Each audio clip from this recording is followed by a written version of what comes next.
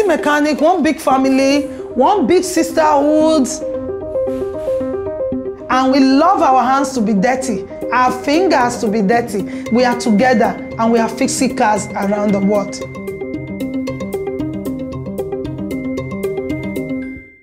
All right, make sure you have your homework done. I need to see the papers. All right, then, good luck. My name is Sandra Agwebo. I'm the first female mechanic in Nigeria and the founder of the Lady Mechanic Initiative.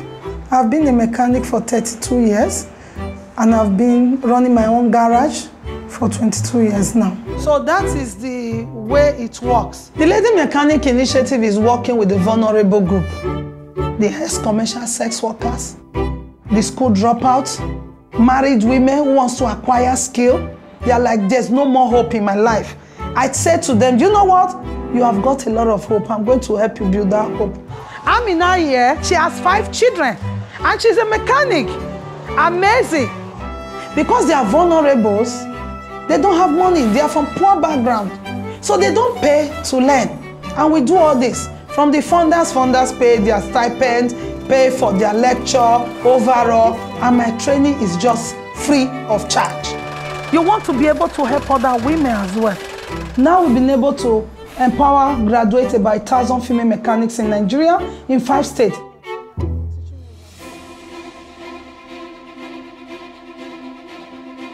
Being the first female mechanic in Nigeria is not a bed of roses. Men have been there from generation to generation, fixing cars.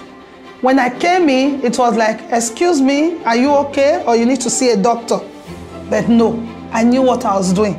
But for me to become the first female mechanic in Nigeria, I had to work 5 times harder than the way the men will work to prove myself. Many people, they don't know me by my name. It's Lady Mechanic everywhere I go. Now, a lot of girls want to come to Nigeria to learn how to fix cars. It's the best job in the world for any woman, I say.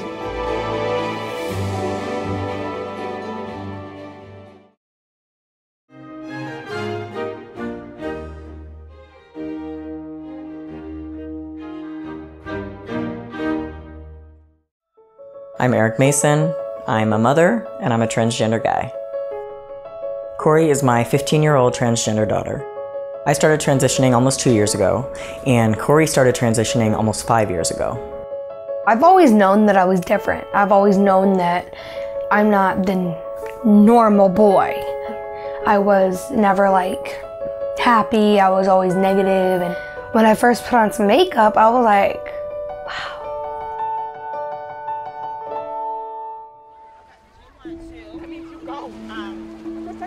My family is made up of me, my husband, and my 5 children. I waited until Corey was completely through her transition before I came out myself. It was really hard keeping that secret from my family, especially from my husband. But at the time, I just knew I had to focus on my child. I've been bullied since 5th grade and still getting bullied sometimes. One kid said I should go and kill myself because I was different. I'm sorry. When my mom came out, I was like, I'm not alone anymore. We can actually understand what we're going through with each other. We can, talk to each other if we're having a bad day. Me supporting Corey is, in my opinion, what you're supposed to do as a parent. You're supposed to support your children no matter what. So I don't feel like I did anything special. I didn't. I just love my kid. I love my kid no matter what she looks like, no matter who she wants to be. We are stronger as a family.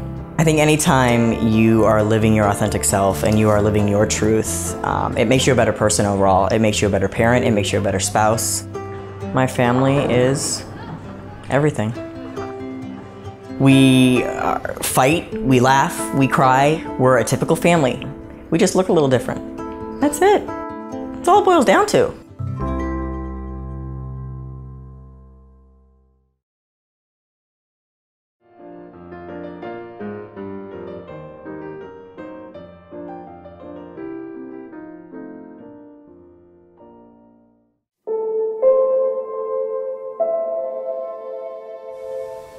My mom is an amazing person. Janet es muy alegre, muy cariñosa. Jeanette Castagnon and Rosario Vargas are a mother and daughter separated by a border. One living in San Diego and the other in Mexico. I came from Mexico 2006 because I wanted to get another opportunities for my kids. Cuando se fue, en sí no me despedí de ella. Pensé que iba a ser breve el que la volviera a ver. I don't have the permission to cross the border, the line. From the last year and a half, I see my mom to the fence. At the site of a binational park in San Diego, the U.S. Border Patrol allows families to meet. On the weekends, loved ones enter the park and walk directly up to the border, a steel fence. This gives families on both sides a rare opportunity to see and speak to each other. Cuando veo el cerco, aparte de que me da tristeza, me da alegría porque voy a ver a mi hija. You know, you're gonna see your mom, you're gonna see your family, but the fence only have a tiny holes.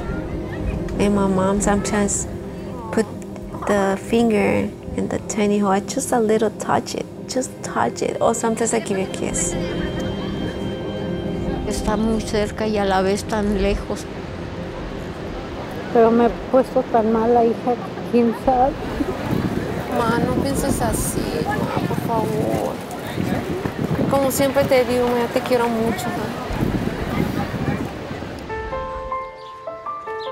On April 30th, for the third time ever, authorities agreed to open the door, allowing select families a brief moment to embrace. Each of them will only have 3 minutes. Voy a estar, no sé cómo me vaya a sentir al momento de que la pueda abrazar, de que pueda estar junto a ella. Right now I feel so happy because I'm waiting so much this moment. For the third time ever, we have the opportunity to have this door open.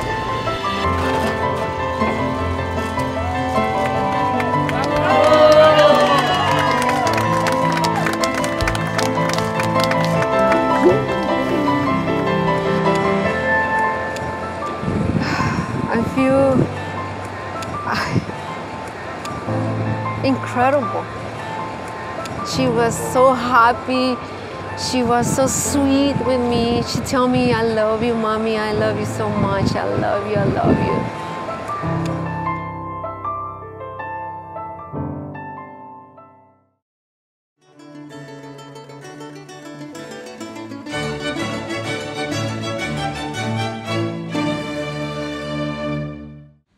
This is not a landfill. This was Versova Beach in Mumbai, India, a little over 3 years ago. It was covered in over 6,000 tons of trash. After what the United Nations called the world's largest beach cleanup, this is Versova Beach today. It was a movement started and led by one man, Afroz Shah.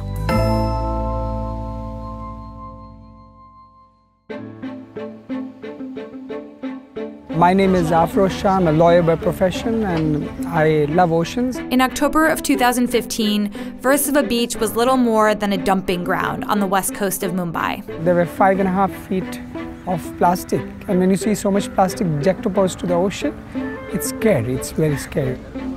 We have devastated the health of our ocean. Garbage pile up either on land or in ocean is a big issue, not only in India, world over. So Afroz took matters into his own hands. He started picking up the trash himself. I have spent my childhood here, I used to play here and the beach used to be very, very clean. For me, it was purely simple. It had to be my personal journey. Then I told myself it will be difficult for a single man to do it. So I said, why not take this personal journey to others? I provoked others to join in and eventually they did join in. Since 2015, every weekend, hundreds of volunteers join Afros to pick up the trash that has been strewn along a 2-mile stretch of the beach. And the volunteer work continues today. We have been cleaning for past 112 weeks now, and it's almost 9 million kgs of plastic and filth out from the ocean. Beach cleaning is one of the biggest preventive action to prevent these plastic going into the deep sea. This is minimum we can do. Through the use of trucks, bulldozers, buckets, whatever people can use, the beach has slowly been picked up. But the issue is more than just the beach. It's about the mindset of people. So, apart from the beach cleanup, Afros also works with local communities to help educate them on recycling and proper trash disposal. We go to coastal communities where, the littering happens, talking to them. I go to people's garbage. I tell them, show me. Then I tell them how to segregate, how to handle plastic. This is the first creek which is entering into the ocean from here. I'm proud that I'm connecting with people and I'm connecting with nature. That gets a very big sense of pride in my heart, This problem of pollution is created by us. We have lost a sense of belonging to our planet and to our ocean. A lot of people ask me, Afroz, how long are you going to clean? The day we say that this ocean is mine and it has to be spick and span, we'll not ask this question. In fact, we'll go and provoke others to do what I'm doing. We are in for a long haul, and every citizen on this planet must be in for a long haul. Start doing your bit, what we are doing. Hip hip! Hip hip! Hip hip! Afro ji ki!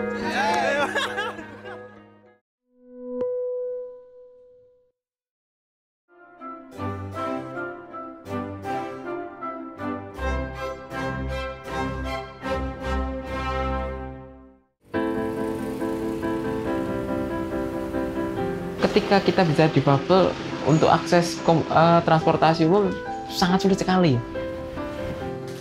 Karena saya juga seorang difabel, sehingga saya ingin memberikan sesuatu ke teman-teman dari masalah yang kita hadapi tentang transportasi. Nama saya Triyono sebagai founder sekaligus CEO di Diversity Tour and Transport.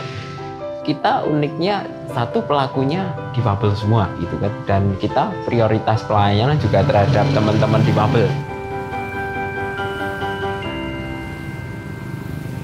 Mungkin kalau dihitung kita sudah mengantarkan dari 2015 ke 2017 ribuan orang yang berkebutuhan khusus yang berhasil kita mobilisasi. Bahkan teman-teman yang istilahnya di pelosok-pelosok pun bisa kita mobilisasi. Identifikasi penumpangnya nomor satu dulu, waktu, tempat, dan kebutuhan yang harus kita sediakan. Kita motor ada 2 jenis ya. Yang satu single seat hanya untuk tempat duduk, yang satu lagi untuk wheelchair, untuk kursi roda. Sebelum kita Diva ini berjalan, mereka tidak bisa bergerak, akhirnya depresi. Dulu kita hanya berpikir sederhana bisa nganter mereka kemana gitu, terus pulang lagi. Kita nggak pernah membayangkan akan impact-nya sebesar ini. Jadi kebanggaan yang luar biasa bagi kami.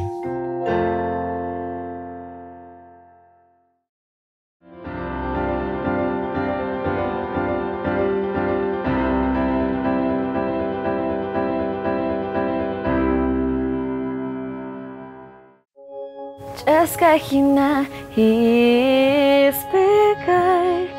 wairahina yuha.